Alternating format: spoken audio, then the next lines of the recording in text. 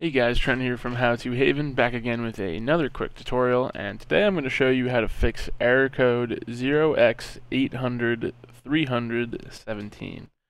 And you're probably going to get this when using GeForce Now and trying to play a game on Steam.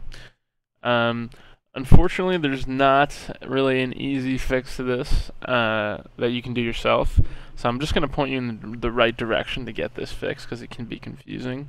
What you're going to need to do is go to the NVIDIA customer support here, and I'll put the link in the description. Go to live chat, or you could open a ticket as well.